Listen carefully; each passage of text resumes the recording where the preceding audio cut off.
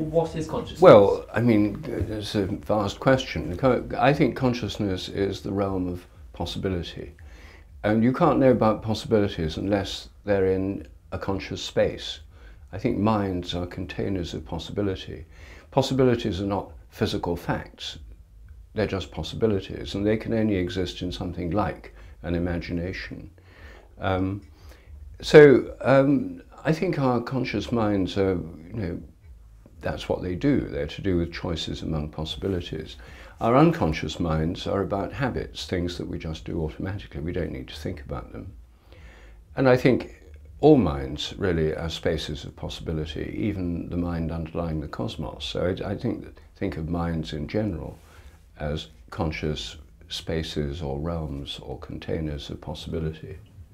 Are you not on the road there to panpsychism? What do you think of panpsychism? There's some panpsychists here. What do you think?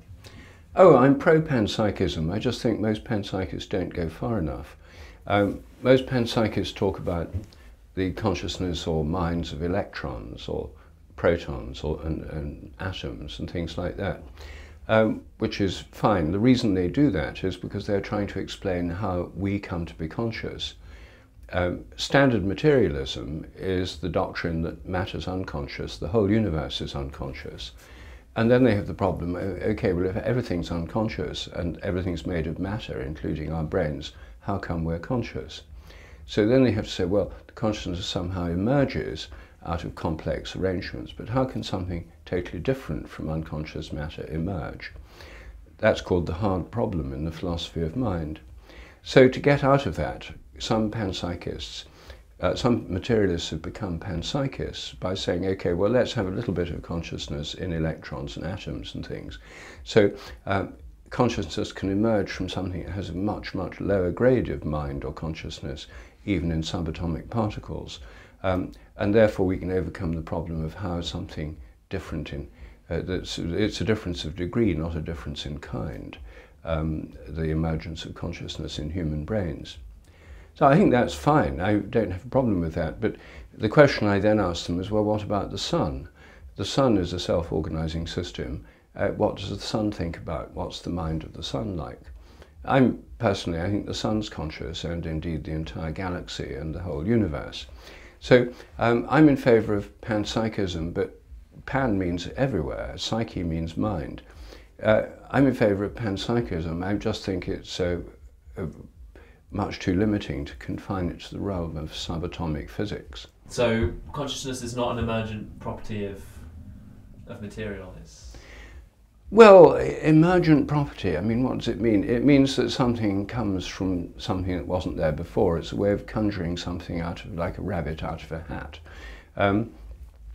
You see, there are three main ways of thinking about it. One is top-down. The whole universe is conscious, and even before there was any matter, there was consciousness or mind. And the evolution of matter in the universe is the universe has lower and lower levels of consciousness as it evolves.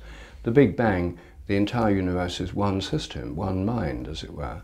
Then the fields of physics and things separate out, and stars and galaxies and whatnot. So then you have the emergence of many forms of consciousness, and then on life on Earth you have, I dare say in biology, there is an emergence of higher forms of consciousness. I mean, we have more than a worm or a bacterium. So in that area, then you could say that there is a kind of emergence. But the top-down consciousness means you start with consciousness and it goes down from above, as it were. The bottom-up materialist theory is you start from subatomic particles and atoms and you work your way up, and then you have to say, well, it emerges. But you could just as well say it descends. The third position is to say, well, it's both. There's a sense in which there's an emergence or an appearance of higher levels of complexity with more complexity. But it's not that it was not there before.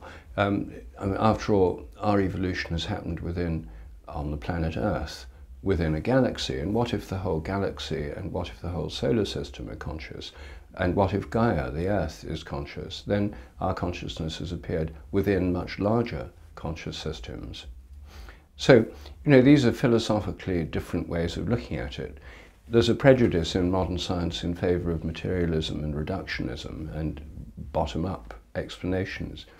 But that's really a kind of philosophical fashion. It's not the truth. How long has it been the fashion, and how much further do you think it's going to be the fashion? Well, it's been the fashion since the late 19th century. Science became dominated by materialism in the late 19th century.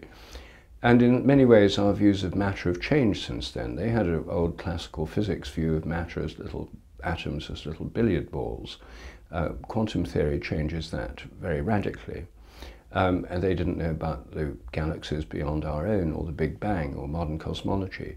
So all these things have changed, but the philosophy of materialism is sort of locked in a 19th century worldview. And of course, you can have an updated materialism. In a sense, panpsychists are trying to update materialism, but as soon as you admit psyche or mind into matter, then it's not really materialism, it's really a form of animism. Animism is the belief that the whole of nature is alive, and the whole universe is like an organism, not a machine. I think that's a much more reasonable view myself. So what we're at the moment in is a kind of conflict between old-style materialism and a kind of animism or panpsychism struggling to get out. And so far it's only got as far as atoms and molecules. But one reason I like to ask panpsychists about the consciousness of the sun is that I think they're on a slippery slope. And I'd like to push them down it a bit faster than they go on their own. And discussing the consciousness of the sun is a very good way of accelerating this slide down the slippery slope into a full-blown animism. It seems to me like there's a... What's the basic definition of consciousness then? What is this thing that materialists and animists will kind of scrapping over? Well, I mean, there's hundreds of definitions, but it's to do with awareness, and as I said, to start with, possibility. That's my own definition. It's about a realm of possibility. They would say it's about perception, awareness, algorithms in the brain. As soon as you get into modern cognitive neuroscience, then the brain is a computer, consciousness is just the software programs running it. But they, of course, needn't be conscious. In fact, they're not conscious.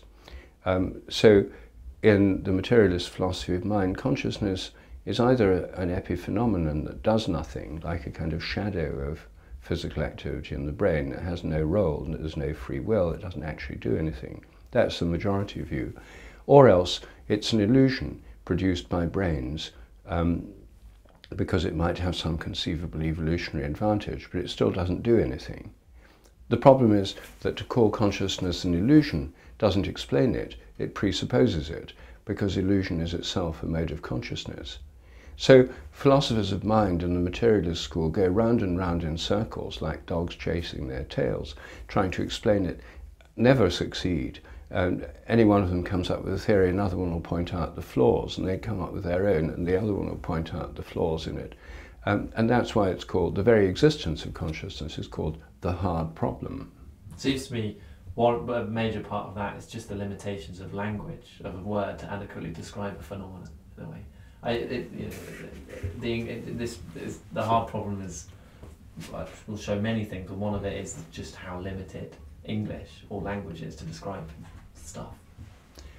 I don't think the problem with consciousness is a problem of language. I mean, language itself, of course, is a product of consciousness.